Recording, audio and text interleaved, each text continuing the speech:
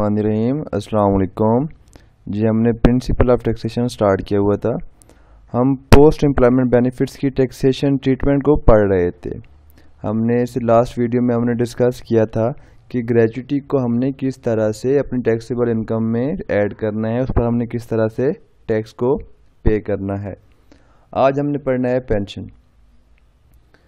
Pension received by citizen of Pakistan from the former employer shall be exempt from tax। Retirement के बाद अगर मुझे एक employer क्या कर रहा है, पेंशन दे रहा है, तो मेरी क्या होगी, एग्जैम्प्ट होगी। जो मुझे मंथली पेमेंट हो रही होती है पेंशन की, आपके घर में बड़ों को, दादा अबू को या फादर्स को मिल रही होगी, तो वो क्या होती है, एग्जैम्प्ट होती है। लेकिन वो यहाँ पर एक एक्सेप्शन दे रहा है कि अगर वो पर्सन रिटायरमेंट के बाद, जैसे कि हम देखते हैं कि बहुत से लोग रिटायरमेंट के बाद दोबारा जॉब करना स्टार्ट कर देते हैं, कि अगर वो पर्सन रिटायरमेंट के बाद दोबारा उसी कंपनी के लिए, उसी एम्प्लॉयर के लिए या उसके किसी एसोसिएट के लिए जॉब करना स्टार्ट कर देता है, तो फिर जो उसकी पेंशन होगी वो एग्जेम्प्ट नहीं होगी, वो टैक्सेबल होगी। यहाँ पर एक और पॉइंट भी इसमें लिखा हुआ है कि अगर एक इंडिविजुअल को दो पेंशन मिल रही हैं, तो उस इंडिविजुअल की जो हायर अमाउंट होगी वो क्या होगी, एग्जैम्प्ट होगी, लोअर अमाउंट होगी टैक्सेबल होगी। दो पेंशन किस तरह से मिल सकती हैं, जिस तरह के हम देखते हैं कि हमारे जो आर्मी से जो रिटायरमेंट के बाद काफ़ी सारे इंडिविजुअल्स क्या करते हैं, नई जॉब स्टार्ट कर देते हैं। तो अगर नई जॉब से वो रिटायर हो जाते हैं तो उनको क्या मिल रही होंगी, दो पेंशन मिल रही होंगी। तो उनमें से जो उनकी हायर पेंशन होगी, मतलब एक जॉब पहली वाली जॉब से मिल रही है 12,000 पर मंथ मिल रही है, दूसरी वाली जॉब से मिल रही है 10,000 पर मंथ मिल रही है, तो 12 मल्टीप्लाई बाई 12 144,000 बनती है, पूरे मंथ साल की पेंशन बनती है, ये हायर है। दूसरी वाली 10,000 थी, अगर उसको पूरे साल की बना तो कितने बनेगी, 1,20,000 बनती है। तो 1,20,000 क्या होगी, टैक्सेबल इनकम का पार्ट बनेगी। और जो 1,44,000 है, 144,000 है, वो क्या होंगे, मेरी एग्जेम्प्ट इनकम होगी। फिर वो कहते हैं कि अगर पर्सन है, उसकी एज क्या है, इंडिविजुअल है, पर्सन है, उसकी एज 60 ईयर से अबव है या 60 ईयर्स है, तो उसकी जितनी भी पेंशन्स हों वो सारी की सारी क्या होंगी, एग्जेम्प्ट होंगी।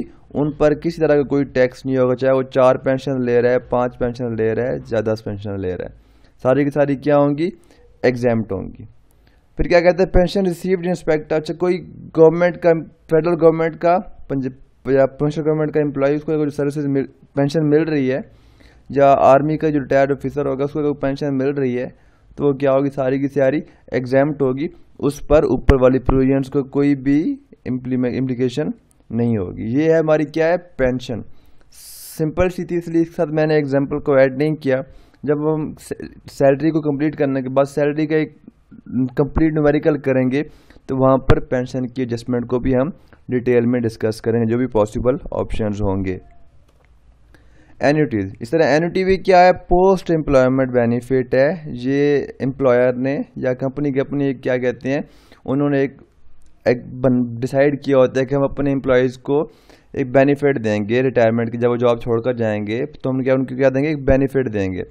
तो लॉ क्या कहता है कि एन्युटी सारी की सारी क्या हैं, टैक्सेबल हैं, चाहे वो अप्रूव्ड है नहीं है, कॉन्ट्रैक्ट में थी या नहीं थी, या एम्प्लॉयर वॉलंटियरली पे कर रहा है, गवर्नमेंट को ये लॉ से कोई कंसर्न नहीं है। वो कहता है कि अगर एन्युटी मिल रही है तो सारी की सारी क्या है, टैक्सेबल है इन नॉर्मल मैनर, मतलब टैक्सेबल सैलरी का सारी की सारी क्या बन जाएगी, पार्ट बन जाएगी। बेनेवलेंट फंड, आपका बेनेवलेंट फंड ग्रुप का ये एक्ट बना हुआ है, तो उस एक्ट के अंडर अकॉर्डेंस की अगर आपको गवर्नमेंट आपको या गवर्नमेंट नहीं सॉरी एम्प्लॉयर आपको पेमेंट करता है, बेनेवलेंट फंड मिलता है किसी एम्प्लॉय को, तो वो क्या है, सारे का सारा एग्जेम्प्ट है, उस पर किसी किस्म का कोई टैक्स नहीं है। तो क्वेश्चन के अंदर या तो ये लिखा होगा कि not in accordance with the provisions of benevolent fund act या in accordance with the provisions of benevolent fund act. अगर इन अकॉर्डेंस विद होगा तो सारी की सारी क्या होगी, एग्जेम्प्ट होंगी। अगर नॉट इन अकॉर्डेंस विद होगा तो क्या होगी, फिर सारी की सारी क्या होगी, टैक्सेबल होगी। बस क्वेश्चन में 2 पार्ट लिखे होंगे, ये नहीं पूछेंगे कि बेनेवलेंट फंड एक्ट क्या है, कैसे है, उस बारे में नहीं सोचना, जैसे ये वर्ड याद करना है और उसका टैक्स ट्रीटमेंट को अपने माइंड में रखना है कि किस तरह से हमने किस केस में किस तरह से ट्रीट करना है। सुपरएनुएशन फंड, ये भी क्या एक तरह का पोस्ट एम्प्लॉयमेंट बेनिफिट है। यहाँ पर वो क्या कहता है हमें लॉ कि एम्प्लॉयर की जो कंट्रीब्यूशन है वो क्या है, एग्जेम्प्ट है। क्योंकि काफ़ी सारे फंड्स ऐसे होते हैं या बेनिफिट्स ऐसे होते हैं जिनमें एम्प्लॉयर भी कंट्रीब्यूट कर रहा होता है और सेम अमाउंट सेम प्रोपोर्शन में क्या कर रहा होता है, एम्प्लॉय भी कंट्रीब्यूट कर रहा होता है। इस बात को हम डिटेल में पढ़ेंगे प्रोविडेंट फंड के अंदर, जब हम प्रोविडेंट फंड को डिस्कस कर रहे होंगे। वो भी क्या है, पोस्ट एम्प्लॉयमेंट बेनिफिट है। तो यहाँ पर वो कह रहा है कि जो एम्प्लॉयर का कंट्रीब्यूशन होगा सारे का सारा क्या होगा, एग्जेम्प्ट होगा। फिर कह रहा है कि interest on accumulated balance is exempt from tax.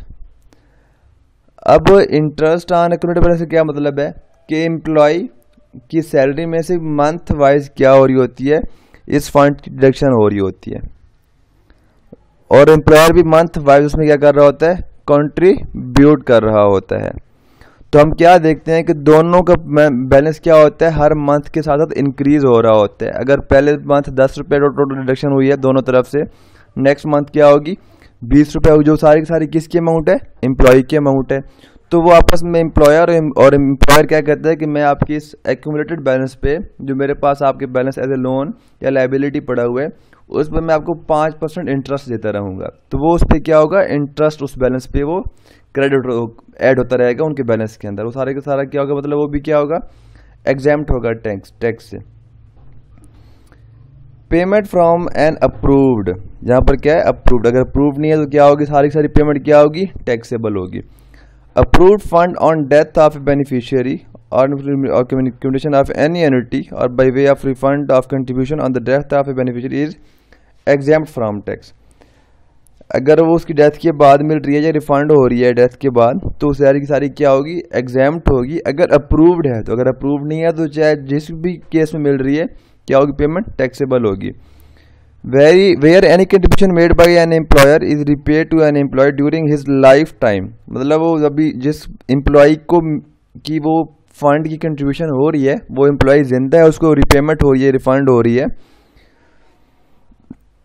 Tax on the amount so repaid shall be deducted by the trustees at the rate applicable to the year of withdrawal। जिस साल वो विड्रॉ होगी, क्योंकि यहाँ पर नॉर्मली क्या होता है कि दोनों का कंट्रीब्यूशन वो एक किसी थर्ड पार्टी या ट्रस्ट के पास वो डिपॉजिट करवाते रहते हैं, वहीं पर क्या होता रहता है, वो अक्यूमुलेट होता रहता है कि जब मतलब ट्रस्टी थर्ड पार्टी जो पेमेंट एम्प्लॉय को कर रही होगी तो उस पर वो क्या करेगी, टैक्स विदहेल्ड करेगी। जैसे एम्प्लॉयर हमारी सैलरी पे हमारा टैक्स विदहेल्ड करेगी, डिडक्ट करके गवर्नमेंट को पे करता होता है, जहाँ पर वो बात हो रही होती है।